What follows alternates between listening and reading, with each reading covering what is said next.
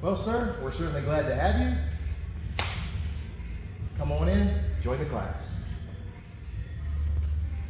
All right, so first we clap and then bump and then we're going to try straight on.